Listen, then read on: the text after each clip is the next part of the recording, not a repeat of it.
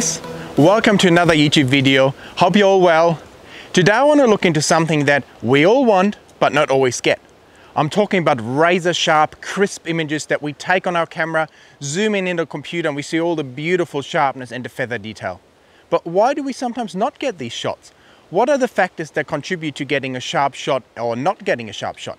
So I want to show you my 5 tips today that make you get razor sharp images every time.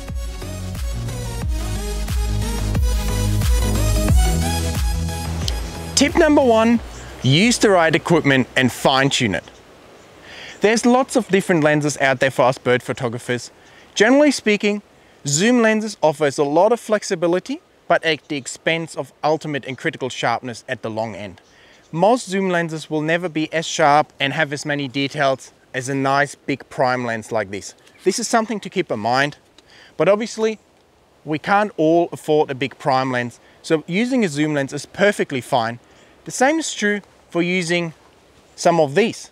If you're using an extender, you will sacrifice a little bit of sharpness for extra reach. Just something again to keep in mind.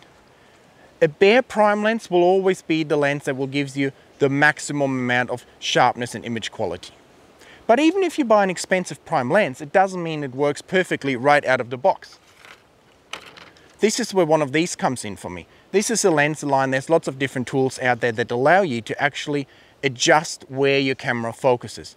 Most SLR cameras these days allow you to fine-tune the autofocus in the settings, usually through a micro adjustment that basically lets you shift either forward or backwards the critical point where the camera focuses.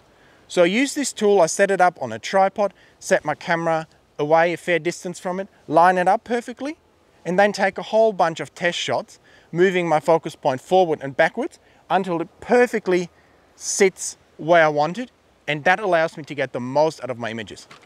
I would highly recommend to you that you either do micro adjustment yourself or find someone who can do it for you if you're buying an expensive lens, to definitely make sure that you're getting the most out of your images and critically sharp focus. Tip number 2, use a tripod.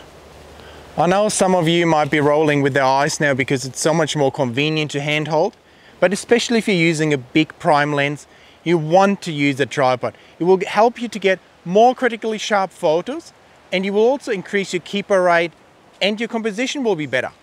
When we're hand holding, we're just so concerned with hand holding and getting the bird and keeping the bird in the viewfinder and not breathing and holding our breath and putting our elbow into our belly that image quality will suffer because we're just distracted, and also composition will suffer. So I'd highly recommend using a tripod, but even when you're using a tripod, make sure that you use a good one with a good tripod head and stabilize your lens even on a tripod by either putting your hand on top or, like I do, holding the bottom of your gimbal head with your hand, stabilizing it that way. So for me, definitely if you want sharp photos, use a tripod.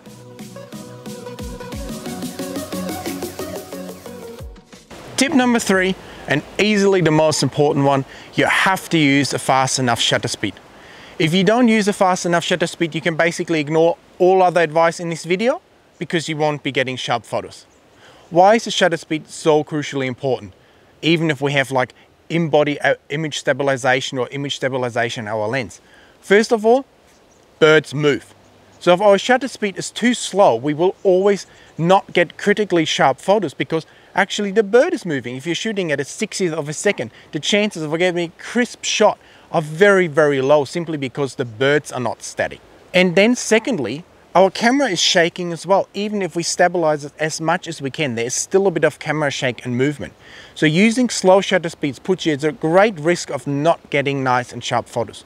So my recommendation would be to use at least a 400th of a second. That has given me the best results. If you can use more, but if you're like me, you're shooting a lot on cloudy days or dark areas, it's actually hard to get much more than a 400th of a second. A lot of times you already have to bump up your ISO a fair bit to get there. So there's always a trade-off between ISO and shutter speed, but as a rule of thumb, I really don't like to shoot birds under a 400th of a second. If you're actually hand holding your lens, the shutter speed becomes even more important because you really need to have a fast enough shutter speed to make up for all the moving that you do with your hand, even if you have image stabilization. As an old rule of thumb, people always used to say, 1 over your focal length should be your shutter speed at the very least. So if you're shooting at a 400mm lens, your shutter speed should be at least a 400th of a second. That's not exactly true anymore with all the image stabilization we have now, but as I said, birds still move the same way they always used to move. So shooting under 400ths of a second, for me, will always put you at risk of not getting sharp shots. And even a 400th of a second is not that fast. So if you can shoot at an 800th of a second, thousandths of a second, or even more, much better. And this is just for still birds. If we're talking flight shots, you want to be at least at a 2000ths of a second, or if you're on a tripod, not really panning with the bird, you probably need to be at a 4000th of a second or greater to get really nice, sharp shots. Tip number 4, use the right aperture. Most lenses actually work better when they're stopped down at least 1 stop. This is especially true for a lot of the zoom lenses many people use, like 100 to 400, 150 to 600. They're usually wide open at f5.6 or 6.3, and they definitely increase in sharpness and image quality stop down to f8. So keep that in mind. I know we're always tempted to shoot wide open to get smoother backgrounds, faster shutter speed, but generally speaking, that doesn't give you the best image quality because you're losing depth of field and sharpness. You can also check out my video on why you shouldn't just shoot wide open.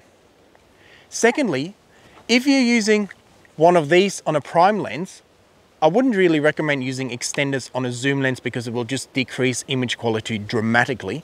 So if you use these on a prime lens, you also want to stop down at least 1 stop. So if I put this 1.4 extender on my 600mm lens, it gives me a 5.6 840mm lens. But to get the most image quality, sharpness, I actually stop down to f8 to get more depth of field and more sharpness. So keep in mind, stopping down is definitely your friend, will increase your sharpness, your depth of field, and will make you take better images.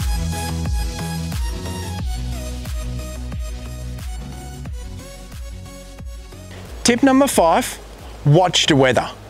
Whenever people show me images and say, Jan, what happened? I've been out and all my images are just not sharp. What's wrong? Is my camera broken? Most of the time it's heat haze. People have been out like too early in the afternoon, for instance, when there's still all the heat coming off the ground, and this is what ruined the images. And unfortunately, there's nothing you can do about heat haze. It will ruin your images and you can't avoid it. The only way to avoid heat haze ruining your images is to shoot when it's colder or a different time of the day. Another thing that can ruin your images is fog, because there's lots of little water droplets in the air in between your subject and the lens, causing it to be a bit out of focus, just hazy and not looking quite right. So keep in mind that the weather can actually mess dramatically with your images, and go out when it's perfect. I like to go out early in the morning, late in the afternoon, or on a beautiful cloudy day like today where I don't have to worry about the sun interfering with my photos.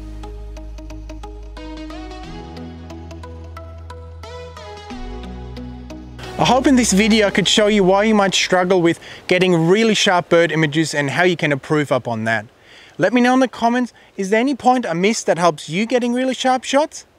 Give me a thumbs up for this video, subscribe to my channel, I would really appreciate that, and I will see you in the next video very soon.